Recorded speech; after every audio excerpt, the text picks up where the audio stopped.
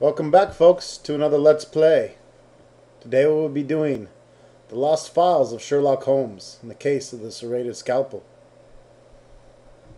Great game, great graphics, great sound.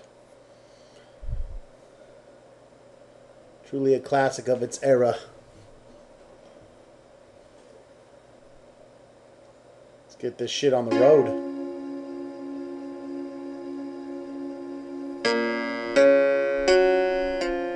London, England.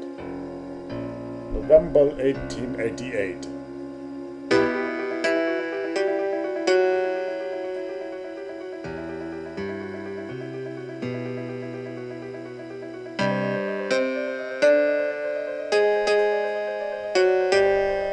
The Lost Files of Sherlock Holmes. 1992. Electronic Arts.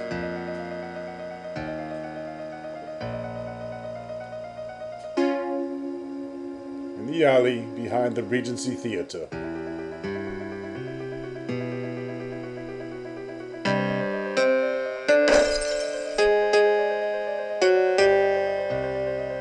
Who could that be?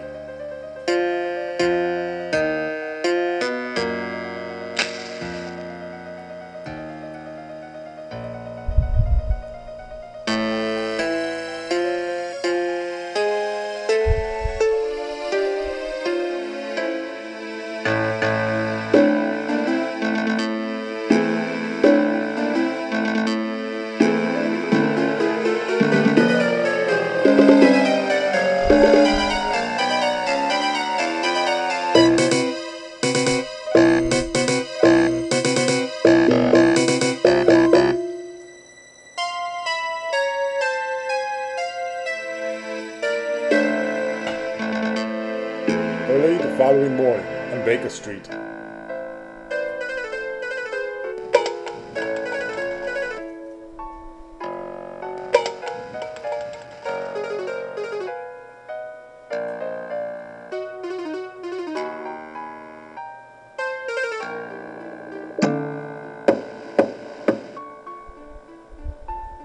Yes? Begging your pardon, ma'am. This is a note for Mr. Holmes from Inspector Lestrade of Scotland Yard. Oh, very well. I'll see that he gets it. Thank you, Constable.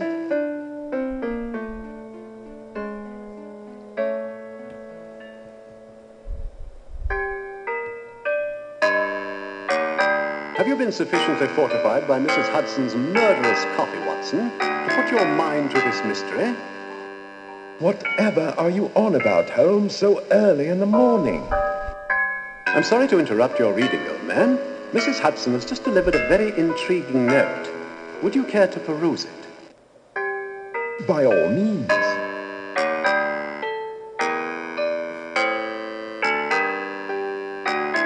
Mr. Holmes, a young woman has been brutally murdered outside the Regency Theatre in Oxford Street. The evidence here suggests that Jack the Ripper has emerged from under his rock in Whitechapel and struck savagely in Mayfair. Despite your contention that the Ripper's work is without motive and therefore not suited for your methods, I believe you would find this case of interest, and the Yard would be most grateful to hear your opinions. G. Lestrade. I will not deny his request. Watson, if you would accompany me, I should be glad to have you at my side. With pleasure, Holmes. Lestrade seems finally to have recognized the value of your investigative techniques. My blushes, Watson. Your compliment will turn my head. Let us see if I am truly worthy of it.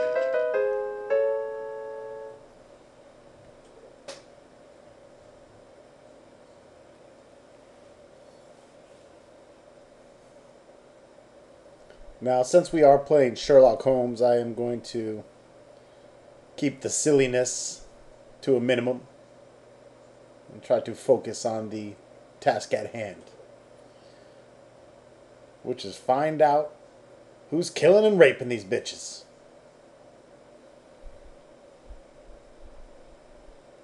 Oh shit, is the game over?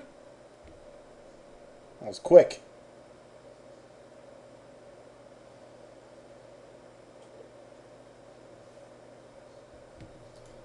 Yeah. Come on. On with it then.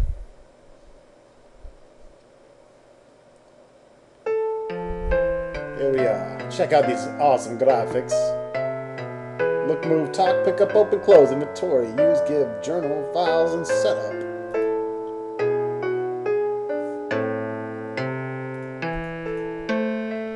Several business cards. They read Sherlock Holmes, Consulting Detective, 221B, Baker Street, London. And of course our note from G. Lestrade. Lestrade. Not the vampire. Not to be confused with the vampire Lestrade.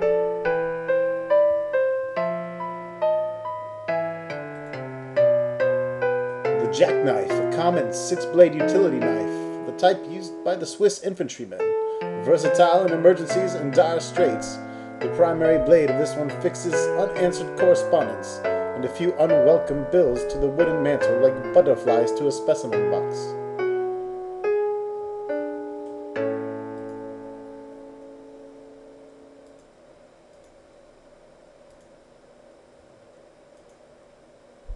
You deny me?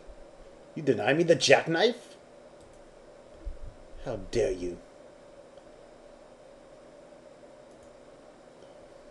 Made of carved mahogany, this bookcase holds reference works, maps, gazetteer, and encyclopedia, toxicology, soil analysis, and chemistry text, a collection of specialist monographs, and selected historical classics. Alright, let's go check this out. Go check out the scene of the crime. Come along, Watson, the game's afoot. This is the CD partial talkie version. Quite so, Holmes.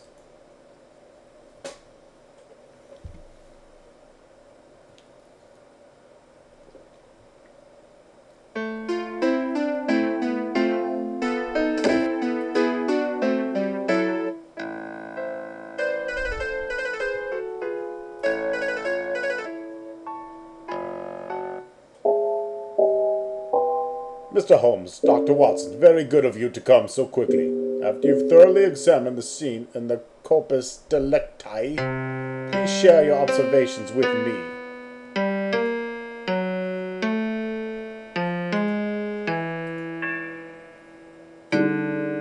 A woman approximately 25 years old has had her jugular vein viciously slashed. This was certainly the cause of death. There are several non-fatal gashes on her abdomen, abrasions on the back of her neck, and scratches on her left ring finger.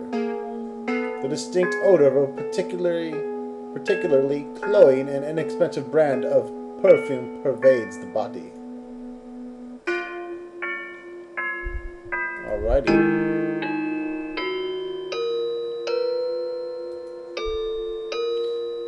The knife wounds were clearly made with a short blade, perhaps the size and shape of a scalpel. Close observations reveal that the blade was serrated. There is a trace of white powdery residue and the unknown nature on the victim's coat immediately beside what appears to be the first of the abdominal wounds.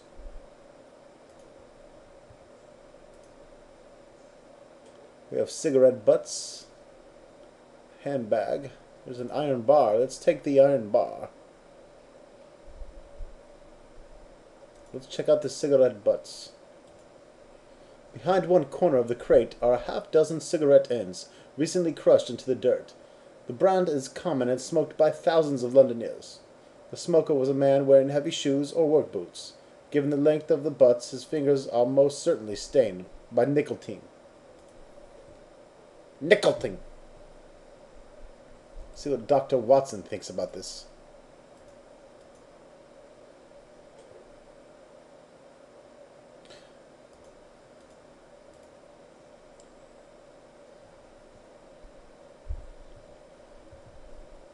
Let's get his professional opinion on the wounds. Is it your professional opinion that these wounds match those described in the official reports of the Whitechapel murders? I'm sure they're much more intimate with the gory details of these cases than I, Holmes. You seem to have a stomach for it. The only thing that is clear to me is that the unfortunate woman is the victim of something more ghoul than human. Don't be so certain, my friend. The mysterious and monstrous are rarely the same thing.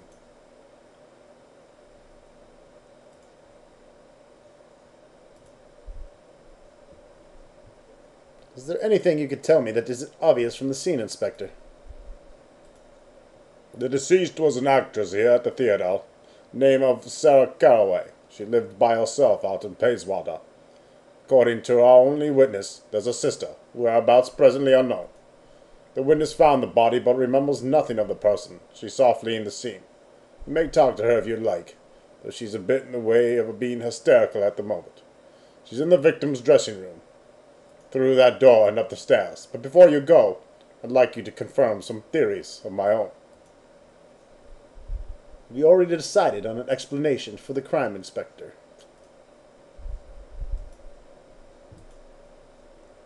There is no doubt this is the Ripper's doing. The fact that we are miles away from his habitual haunts in the Whitechapel is of absolutely no significance. If he'd left his calling card, it would be no clearer. The man is a monster.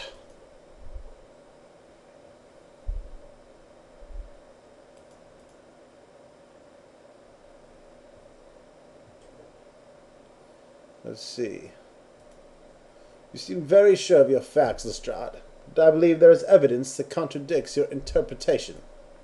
I assure you that I have examined everything in great detail, Mr. Holmes. I seriously doubt that I have missed a significant clue. What have you seen that goes against my theory? The killer's choice of weapon is most telling, don't you think?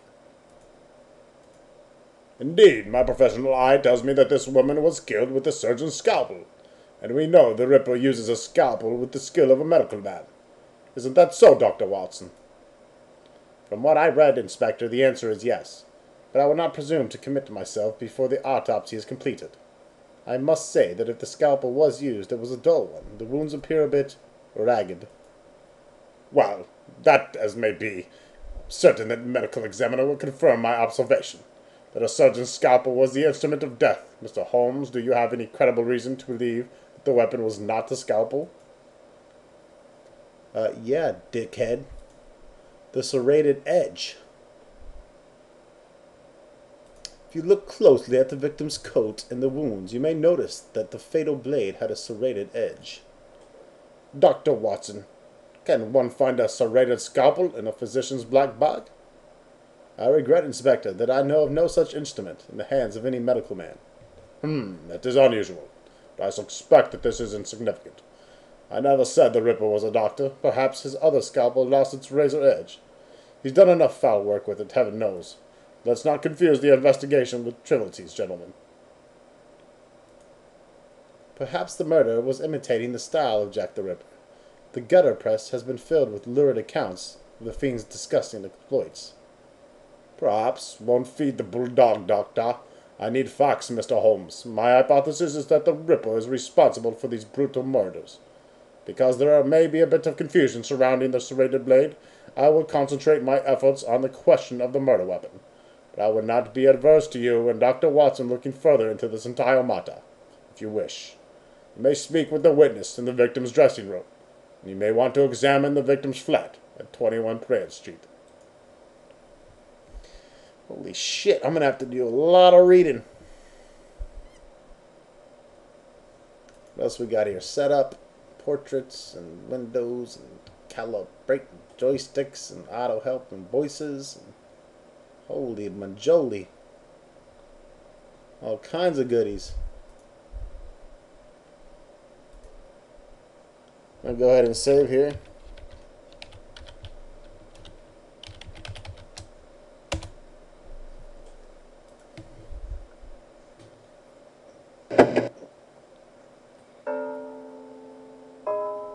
You must be Mr. Holmes and Dr. Watson. I'm Henry Carruthers, the stage manager. Inspector Lestrade told me you might want to look around the place. Feel free. I'm afraid we can't be of much help. Poor Sarah. Is that the girl who witnessed the incident? Yes, her name is Sheila Parker. She was in dreadful state earlier, fainted dead away. As you can see, she's still very upset. I I doubt she'll be able to answer any questions just yet. She better answer some questions.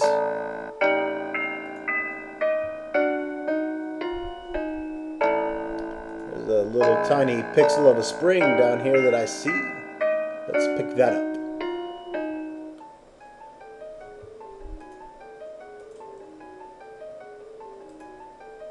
I believe this spring may be helpful in repairing the lock.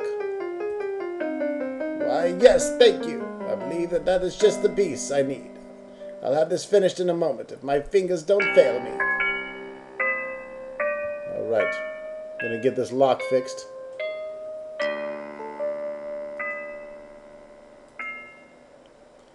What else can we pick up around here? Flowers. I'm taking your flowers.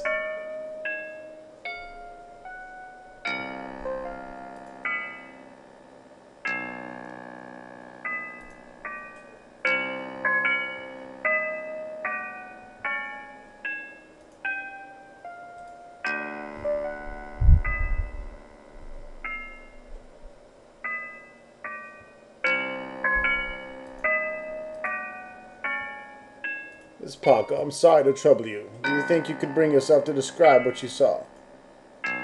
So Caroline, oh, so horrible. I can't bear to think about it. Bobby.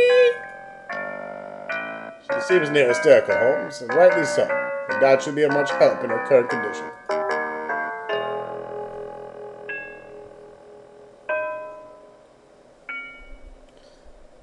That seems to be all we can have here.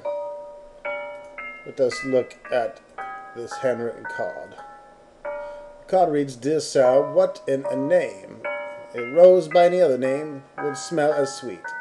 A secret admirer. Surprisingly, this is the product of a feminine right hand with the habit of dotting the I's with tiny hearts.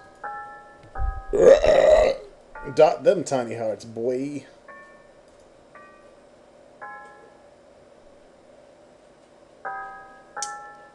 Above the door on the jamb is a noteworthy stain. The stain has the look and smell of massacre hair oil.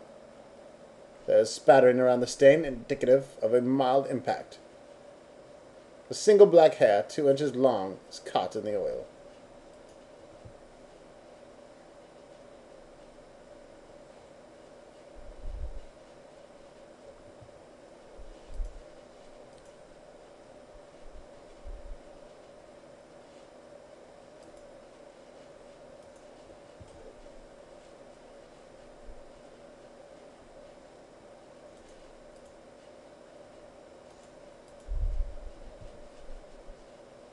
Holmes, if you'd like to question Miss Parker before we leave, I have a sedative that might calm her.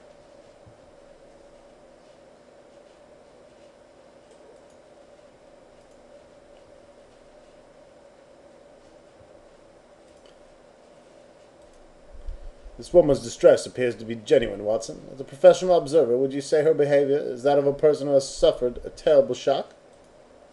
She certainly is within what I would call the credible emotional range of such a person. I believe her response to be authentic. But the woman is an actress, and you yourself, Holmes, have fooled me countless times with your own sham performances.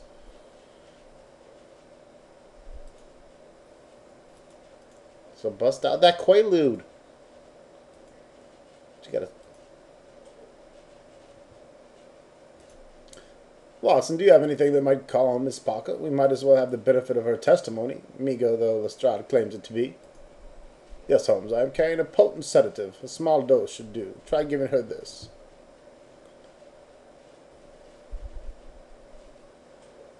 Thank you, sir. I feel better. But much like I'm swimming underwater, I think I can answer questions now. My tongue will obey my brain. Miss Parker, do you now think that you might tell us what you saw, this terrible murder? I saw Sarah lying there dead. Blood was everywhere, but especially by her head. I could see her insides. Ew! A man in a cloak was running off to the street, but I didn't get a good look at him. I didn't see no more than that, sir, honest. Oh, I guess next thing I know, Mr. Carruthers is waving his coat in my face. Do you know this secret admirer, the person who gave her these flowers? Oh, and neither did Sarah. She never knew what to appreciate gifts from strangers, but she's so like these, she decided to keep them. Just tonight she told me I could throw them out if I had a mind to. Now the inspector told me not to touch anything until he completes his investigation. How am I supposed to get dressed?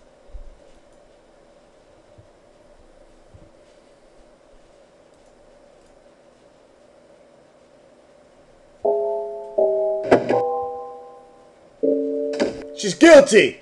Arrest her and hang her at the gallows.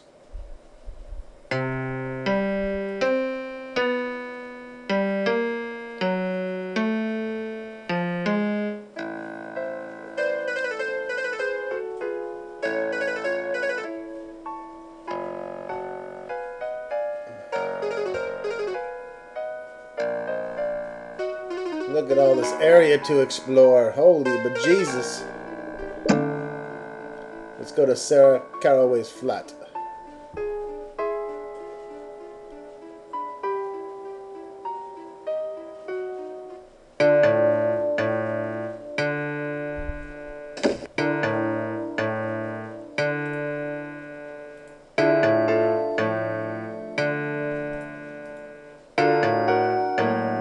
Capacious wicker basket of the type manufactured in Singapore and sold in nearly every street market in the metropolis.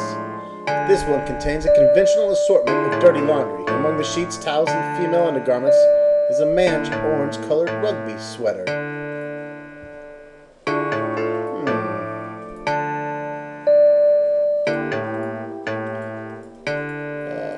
Yeah. Pick up the sweater. My rugby sweater.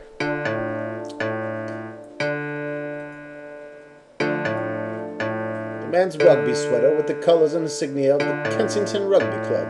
The back of the collar is heavily stained with Macassar oil. I don't know. Mascara. Is that mascara? I don't know. And a few black hairs are embedded in the fibers of the wool.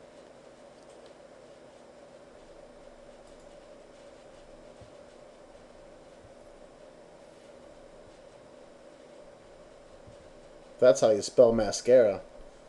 Shit.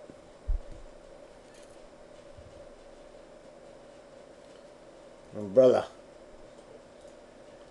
Let's investigate this umbrella.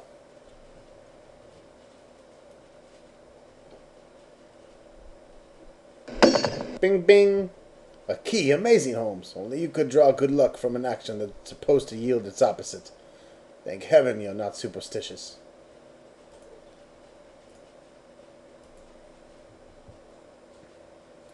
And we pick up the brass key.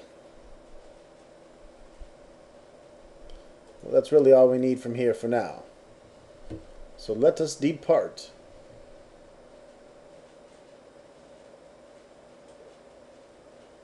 It's time to head back to the lab.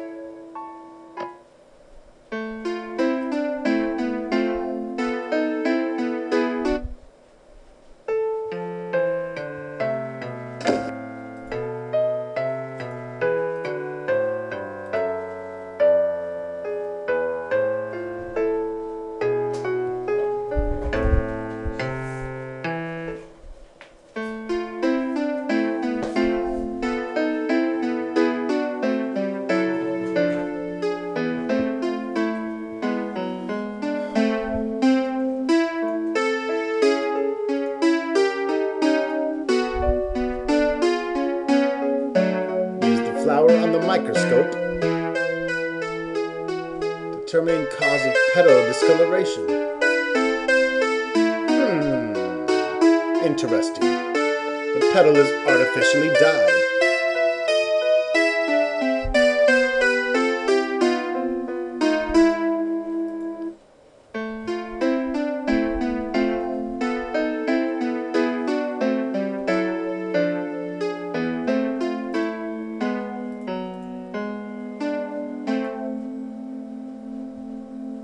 a nitric acid to warm water bath.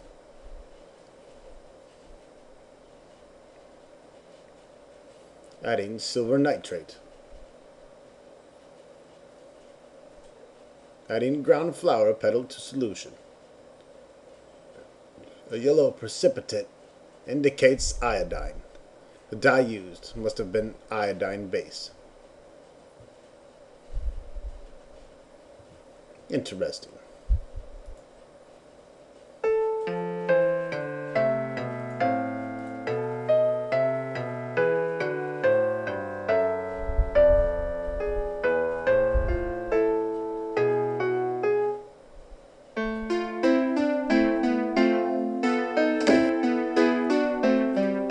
Let's talk to this little scanning over here. Wiggins. I require your assistance, Wiggins. At your service, Mr. Holmes. Do you have a job for the rare regulars? Yes, Wiggins. I have a certain flower I'd like you to trace for me. Very good, sir. Let's have a look at it then.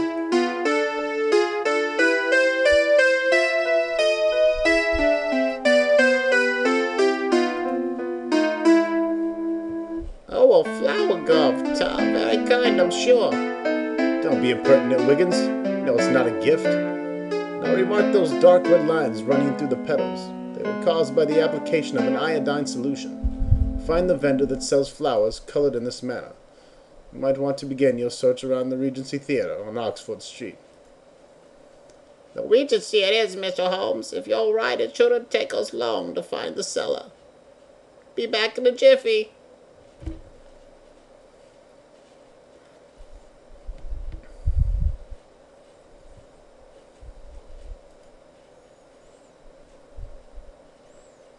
And time to travel. This time we are going to go to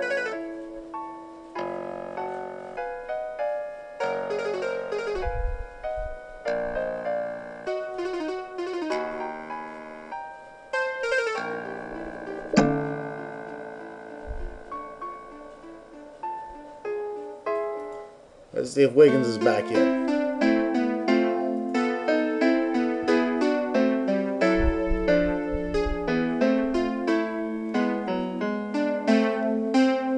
That little turd.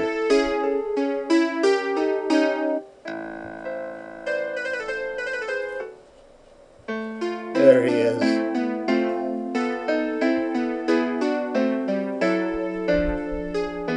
We located the source of the flowers, Wiggins. Yes, sir, it's a girl named Leslie.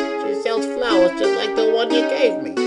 She's a nice cart set up in Covent Garden just outside the pub. Well done, my boy. Here's your payment and a bonus for the lad who tracked her down. Thank you, Sherlock Holmes.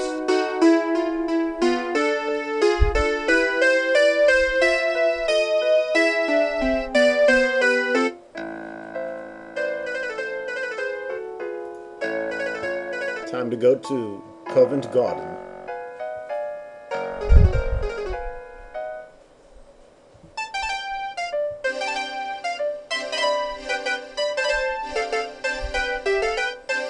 Hello, good sir. Buy some flowers from Leslie. Hold on. Trying to pick up some wire basket with flowers first. Just dump these out over here.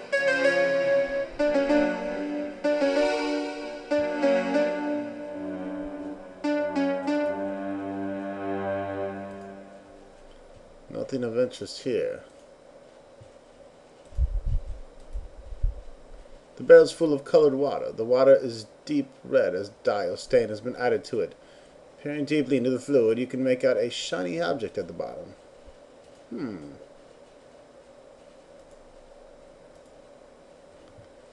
Use the wire basket on the what?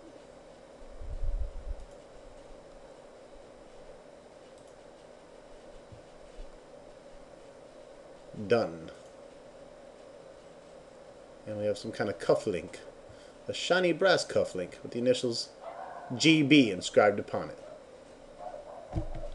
Alright folks, well that's it for this video. We'll see you back in another episode of Sherlock Holmes in the case of the Serrated Scalpel. Stay tuned.